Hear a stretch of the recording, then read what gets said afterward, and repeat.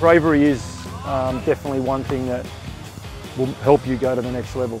You won't be a professional goalkeeper if you're not brave, but if it's something you want, you definitely should strive for it and drive for it and do everything you possibly can to achieve it.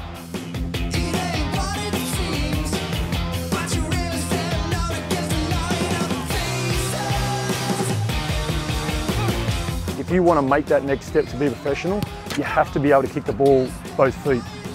So everything that they do over there, you need to be able to do as well as stopping balls. We can do some sessions where I may only catch the ball 20 times, but I've kicked the ball 100 times because in a game, generally, I'm actually using my feet more than my hands. We have Danny Milosevic, who's a really good coach.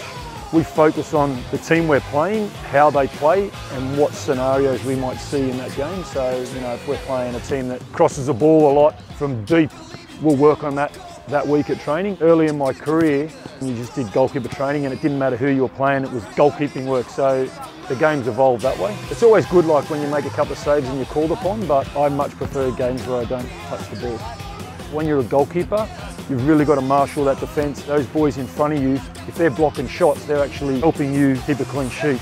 If you can organise your defence and remind them as the player, left shoulder, right shoulder, just little bits of information that's going to help you make easier saves because the player will be under pressure.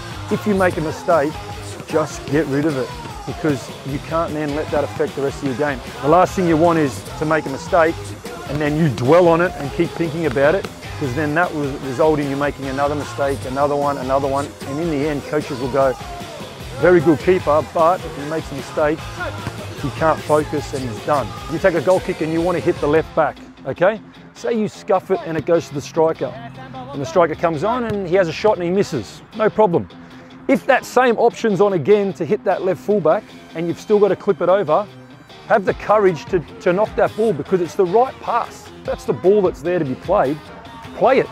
The coach will look at that and go, you know what? I like that, he's made a mistake there, but he still sees the picture that that's the right ball and he's had enough courage to play the ball again.